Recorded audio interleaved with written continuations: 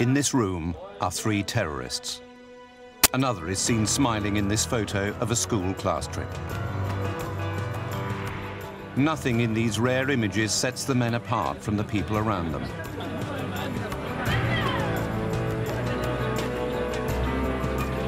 Or hints at the horrifying suicide mission they would one day carry out.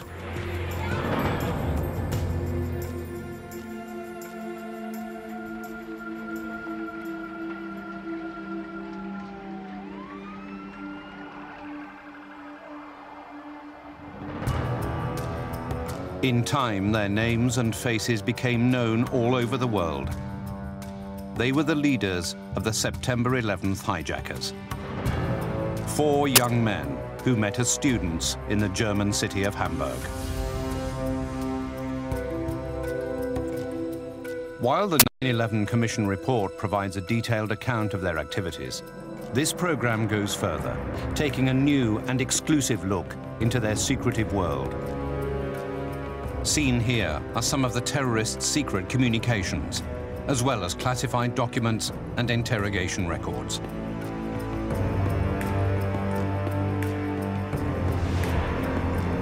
This new information paints a startling portrait of the core members of the Hamburg Cell, the men responsible for the deaths of nearly 3,000 people.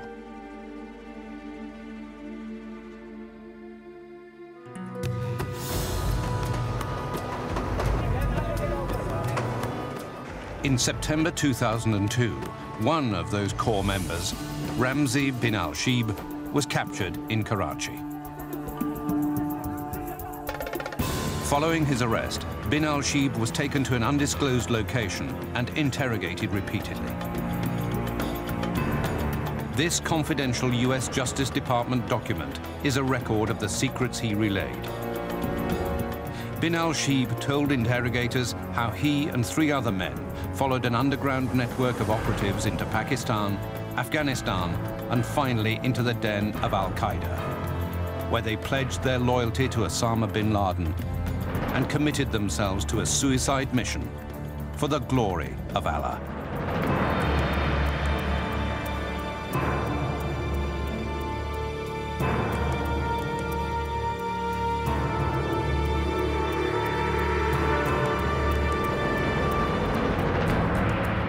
These are the men of the Hamburg Cell: Marwan al-Shahi, Ramzi bin al-Shibh, Ziad Jarrah, and Mohammed Atta.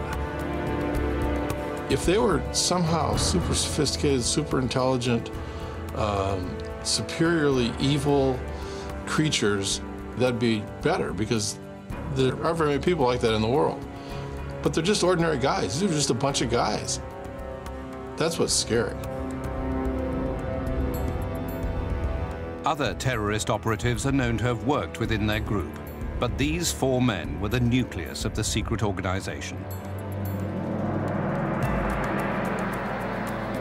Their base of operation was here, 54 Marienstrasse in Hamburg. The apartment was sparsely furnished. One of its few concessions to the modern world was a high-speed internet connection. In private conversations, the men called their base Dar el-Ansar, the house of the followers. Here they would watch videotapes of Muslim radicals calling for a holy war against the United States.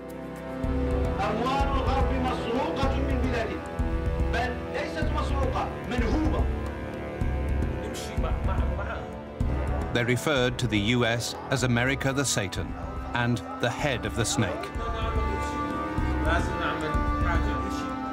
Voices often became so loud, neighbors complained about the noise. The leader of the group was Mohammed Atta. As a child in Cairo, Atta had been raised in a strict and reclusive household. His family had few friends and rarely spoke with neighbors. They were not particularly religious.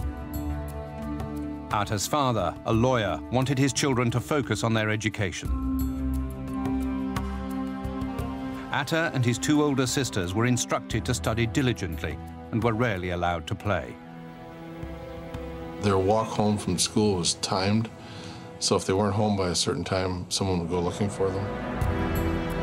In 1992, Atta arrived in Hamburg to study for his degree in urban planning at the Technical University of Hamburg-Harburg. Shortly after his arrival, Atta asked for the location of the nearest mosque. He visited several mosques before finding Al-Quds in Hamburg's red light district, on a street known for drug trafficking and prostitution. Atta was a guy who was so repressed that he didn't like eating. To walk from the rail station and to pass through this, it must have felt like running a gauntlet.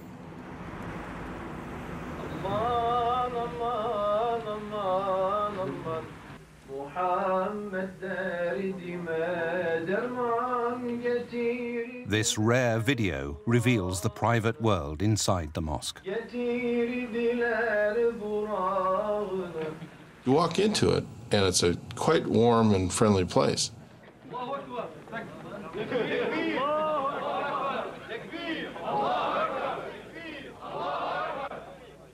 I mean, it has the real sense of a boys' clubhouse. People embrace, touch cheeks with one another, smile or warm handshakes. Many of Al-Quds members held strict and radical views of Islam. The highly disciplined and serious Atta quickly became a regular visitor to the mosque. Another member of Al-Quds was 23-year-old Ramzi bin al-Shib. Bin al-Shib left his home in Yemen and moved to Germany, taking advantage of its generous welfare benefits. He registered as an asylum seeker and collected a monthly check from the government. Like Atta, bin al-Shib became heavily involved with Al-Quds. The two men soon formed a small prayer group, encouraging their members to follow a fundamentalist interpretation of Islam. Atta challenged himself to live by a rigid code of behavior, saying that he rarely laughed because joy kills the heart. He told a friend once that he was reluctant to all pleasure, which is a striking sentence. He dressed in virtually the same clothes every day. He ate the same food. As far as anybody knows, he never read for pleasure. He read the Quran.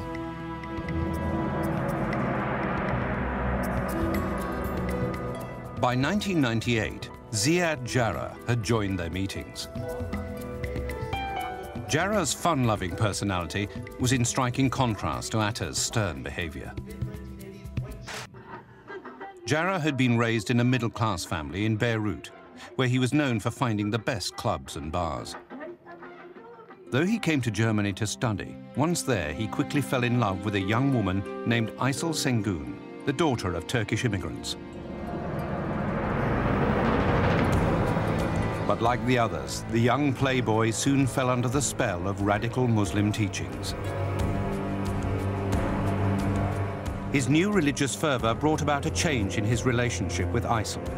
He often criticized her for wearing clothes he considered revealing and told her he was ashamed of her for drinking alcohol.